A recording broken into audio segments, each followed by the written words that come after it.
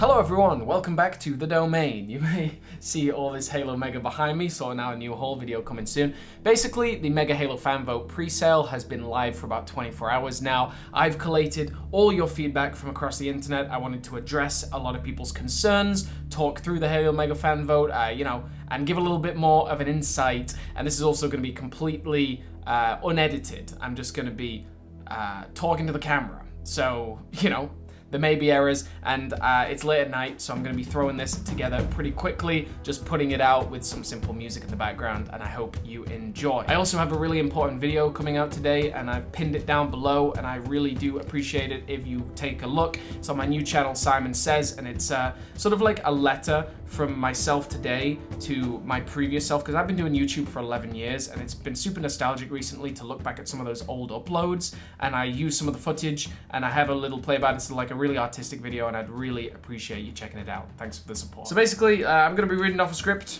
just, again, all the concerns you've had, because I saw a lot of people very, very positive about this fan vote sale, and then a couple of people with concerns, and I wanted to make sure everybody got a voice and address everybody's together, so I collected it all into one beautiful little video. So first of all, the Mega Halo Fan Vote 2023 is live. It's for sale for 2 weeks. That means in, about 13 days from now, considering this is the second day, we're going to see that sale close, and after that day, this set will never be available again. This is the only time to buy it over this 2 weeks. And I've seen some people say, well, why am I buying something that comes out next year? And we've really got to think about this for a second, right? So like, if we go through the history of Mattel Creations right now, they've only been selling Halo for a very limited amount of time. Mattel Creations sells stuff from across the Mattel library, but they've only had Halo Mega products for the last year and a half, and only a few at that. The Pelican Inbound, the Banished Phantom, the Arbiter's Quest are the main ones that have been on Mattel Creations. We also had things like Castle Grayskull from Masters of the Universe, but it's been a very limited library.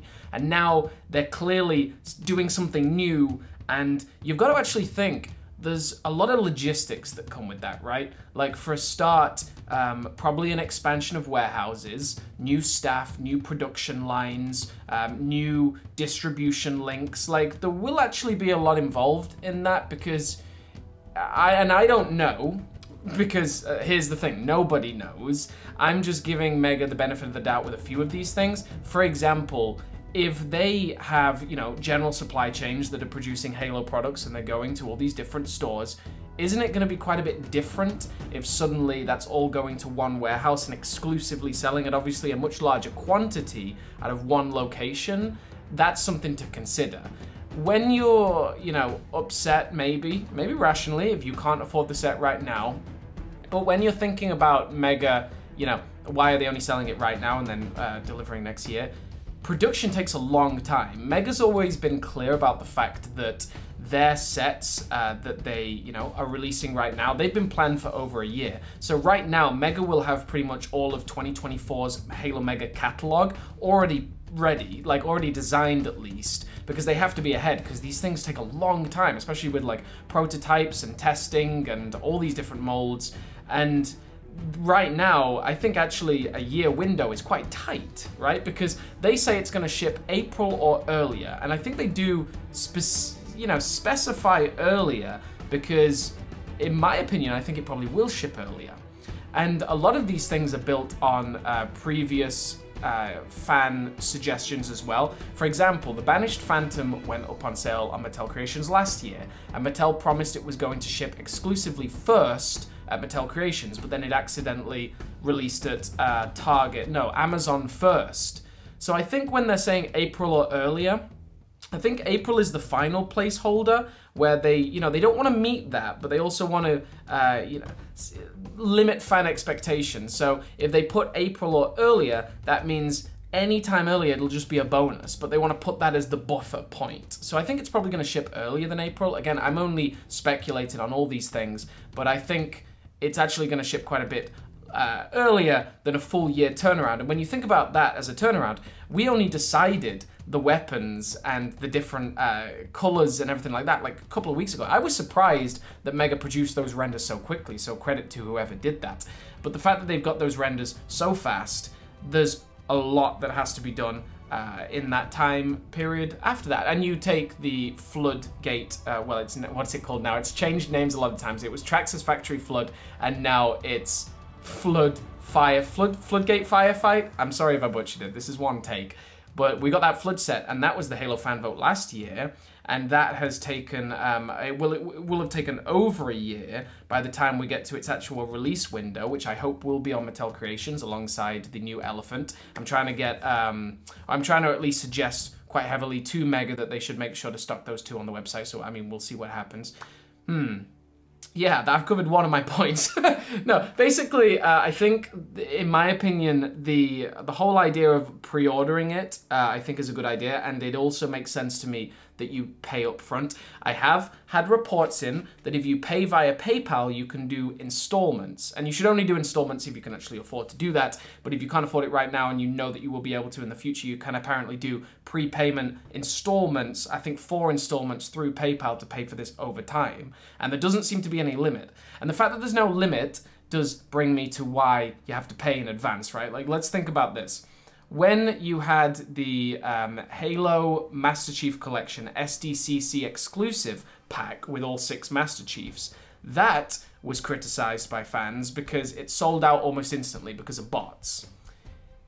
If bots are a problem, then the only thing Mega can do to avoid bots, and to avoid bots literally buying up all the stock and then scalping it afterwards, the only way Mega can avoid that is by having an unlimited number of them. If they have an unlimited number, which they're literally producing to the amount that is ordered, if they have an unlimited number, that's, again, a problem, because if you're not paying up front, then you could just put 20 in your basket and not pay next year when Mega's ready to ship. Like, can you imagine that as a problem for Mega? I always use the analogy. When I buy, say, something like Amazon Prime or an app that I'm paying for monthly, or maybe like Netflix, I usually buy a month and then I press cancel, and it's gonna last till the end of the month. And then when it gets to the end of the month, I'll decide whether I can pay for it for another month. If you use that, and like, imagine all these kids that just like, they commit to 10 thinking like, yeah, I'll pay for it in a year's time, and then suddenly, oh my god, that's a lot of money. So I get it, you know, I do get it. Also, the only time I'll have to actually pause this is when we run out of time. We gotta restart. One piece of feedback I did see, which I think is a good piece of suggestion, is that after a certain amount of these, it probably should qualify for free shipping. So I will suggest that to Mega. Certainly if you order 10 of them, you should get free shipping on that, absolutely. Okay, what else? So the price is $65 US, 65 Great British pounds, and I think it was 98 Canadian, said Brian. I have had a couple of bits of feedback that the Canadian price is a little too expensive, and again, I will relay that information to Mega. I can't promise any difference, but I will make sure that your voices are heard as best I can. Yeah, we've had a discrepancy in the UK for a long time, where you take something like an Xbox game, if it's $60 in America, it's £60 in England, when actually £60 is the equivalent of about $70. So it should be $60 or maybe like £53, but no, it's $60, £60, and it's always been a bit of a problem. We do have a very expensive tax handling and import duty taxes in England, so I mean that can be a concern. For people that don't think that $65 is worth it, I do politely disagree, and believe me, like, I'm broke, but like, I don't want to spend $65. I was kind of worried that it was going to be $80, but I think $65 does make sense. Here's an analogy. When the Warthog and Mongoose originally came out in Halo Infinite, they were called the Recon Getaway and the Warthog Rally. They were $25 for the Warthog Rally and $15 for the Recon Getaway. That comes to $40, and it's the same amount of figures. It was 4 figures in each one, and this is 8 figures in the final release of Multiplayer Mayhem. But the figures are noticeably much higher quality in the Multiplayer Mayhem. Much higher quality. They have so many more paint apps. Granted, like, those jackals are very nice in the Warthog Rally, but it is a much higher quality figure in each of the figures in the Multiplayer Mayhem. They are Halo Heroes quality figures. Like, they are gorgeous, well executed figures, and the paint apps on some of those helmets is ridiculous. You do, you got about 8 weapons in those two sets, the Recon Getaway and the Warthog Rally. You did get 2 Jackal shields as well in the Warthog Rally, but the weapons were unpainted and they were all re-released weapons pretty much. Even like the shotgun on the Recon Getaway was an old shotgun. So a lot of I think the money went into the newly designed Warthog and Mongoose. In this case, it's no secret that we have tons of new molds. Tons of new molds. I mean, we've got the 2 new helmets, a new chest, we got 2 new weapons, we got the cat ears, the cat ears. A lot of molds. I mean, pretty much Mega's usual molding budget for like an entire season. Like, it does seem like this is a fundraiser. Like, I hope this is raising a lot of money for Mega, right? Because they're skipping the middleman. They're going to be making more money than they would on average for a set with this. And I hope it's going to a really good place. I hope it's going to investment in the company, investing into better infrastructure for Mattel Creations. Like, I really hope that's where it's going. So, you know, yes, there's also shipping involved in that, but there would usually be shipping with other companies. We have to ask ourselves, right, what are the main problems with Mega right now? What do we really want fixed? The number one is distribution. Particularly anyone in the UK will tell you, my goodness, distribution. I mean, anywhere really that is in America, distribution, please fix it. And a lot of people, you know, I would always prefer going to a brick and mortar store. I would always prefer walking around a Target and not knowing whether I'm going to find it. It's the fun of the game. It's why I've released so many travel blocks. But at the end of the day, the main problem for us right now is distribution. This cuts straight to the jugular of distribution issues. Like, this is the fix. Mattel Creations is the fix. And you've got to keep in mind, Mattel Creations only has a few sets on there right now. They do also have a Pokemon section, and in that Pokemon section is a set of the Pokeballs. Like, those Pokeballs only retail for about $5, $6. You can buy a set of all of them on Mattel Creations. Why not have a full set of Halo Heroes? Why not be able to buy full sets or full boxes, excuse me, of blind bags? And I think that's the way they're gonna go. And here's the thing. If you, like, for me personally, I would pay kind of whatever the price is for this set, because I see the vision, and this is legitimately the first set that we've ever designed as a fan base, and I want to support Mega. And it's not even about supporting Mega sometimes, it's about sending Mattel a message. Because remember, Mega is in the umbrella of Mattel, and Mattel is going to be watching very closely on this. Like, Mattel has a huge infrastructure on Mattel Creations, and Mega is coming into this and dipping their toes in the water. And if we show really good support for this thing, Mattel, I mean, like literally any big company responds to good sales. If Mattel sees good sales for this, they'll literally just knock on Mega's door and say, what's next? What do you want? What do you want? Let's list it all. Let's get it all on there.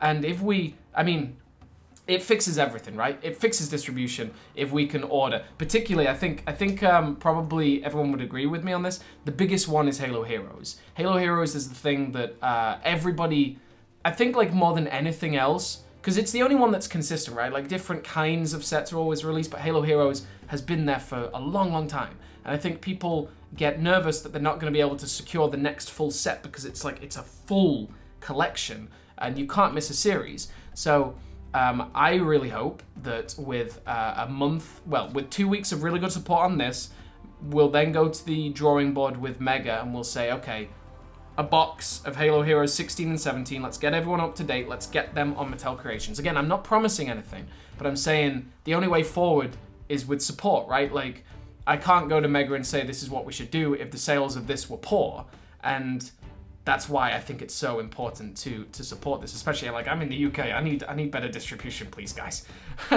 I also saw an image floating around a couple of forums where a guy had $30 shipping, and he was saying it was ridiculous, but he was from Texas, so I think that was probably an error in his basket, because $30 shipping should not be to Texas, so maybe that was just a small issue. I think I covered everything on my scrolled notes. Yeah. This set is absolutely gorgeous. Oh, and also we're talking about the price, right? 12 painted weapons, including 2 new molds.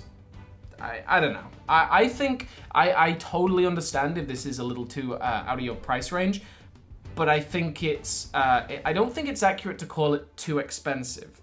I think it might, like, it might be too expensive for like a casual collector, but if we're talking about too expensive for the cost, like for the pieces, I don't think so. I think it's quite decent value for just how much you get. Like, think about how many times a year do you get painted weapons? Like a couple a year, and you're getting 12 in this thing. I do think it's a great step up, and it surprised a lot of people with so many things with this set, with the 2 weapons drawing and us getting both molds, with the cat ears randomly being in there, and with all the weapons being painted, and extra weapons as well, not just 8 figures. I mean, there's 8 figures, there should be 8 weapons, but there's 12 weapons. I mean, it's such quality. So I'm super excited about this. You have 13 days, I mean, by the time this comes out, pretty much 12 days left to order your Multiplayer Mayhem. There seems to be no limit. And to be honest, I'm being transparent about this, I'm going to be buying between 5 and 10 of these for investment.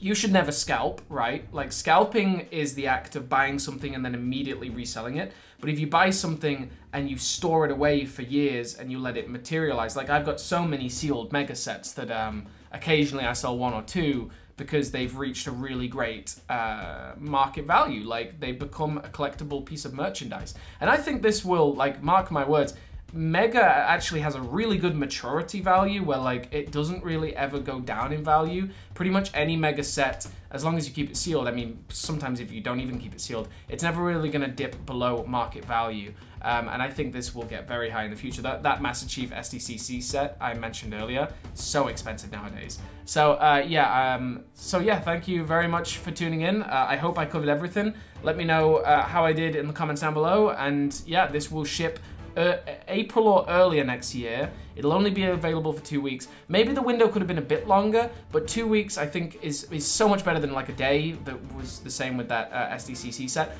2 weeks is pretty good. You can get in as many orders as you want, and there is, I think, pretty dang good value for money here, and I hope everybody agrees long term. And thank you so much for the support. The views on my latest videos have just been crazy, and I released a new video just a couple of hours ago on my new channel, Simon Says. I'm going to pin it down below. I really appreciate you checking it out. It's me talking through the history of my channel and how I think I've evolved as a YouTuber over 11 years. So shout out to you all. You stay awesome. You stay safe out there. See you next time. Domain signing off.